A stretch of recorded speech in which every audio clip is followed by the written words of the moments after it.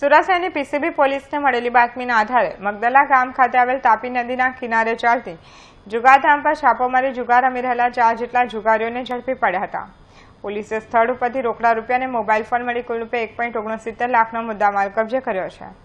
શહેરની પીસીબી પોલીસને માહિતી મળી હતી કે ઉમરા પોલીસ મથકની હદમાં સમાવેશ થતા મગદલા ગામની પાછળ આવેલ તાપી નદીના કિનારે 3 થી 4 જેટલા ઇસમો ગંજી પાનાનો હાજીતનો જુગાર રમી રહ્યા છે।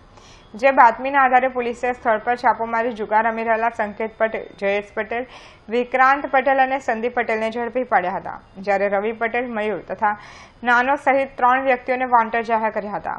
પોલીસે સ્થળ પરથી રોકડા રૂપિયા અને મોબાઈલ ફોન મળી કુલ ₹1.69 લાખનો મુદ્દામાલ કબજે કર્યો છે।